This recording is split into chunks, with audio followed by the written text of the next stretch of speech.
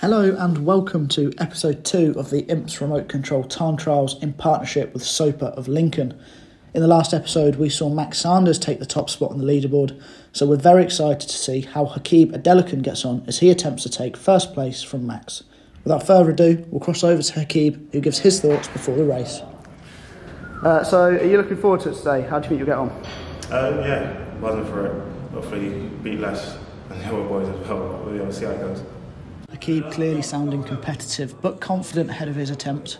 It's time now to hand over to this week's commentary pairing of Jordan Wright and Ben House. Jordan Wright and Ben House commentating on hacks with the remote control. That's his skills. That's a strong start. He's off to a great start. He's flying around. Got nothing even to say. Oh my god. He's done this before. Oh, he's done this before. before. Is he going to park it? Oh, no. Oh god. That's decent. What an effort. Didn't even give us a chance to have a commentary. No, I mean, yeah. Crash the cones. Only fault we can really give him. He's going to win that. It's a big score of 19 seconds. Really.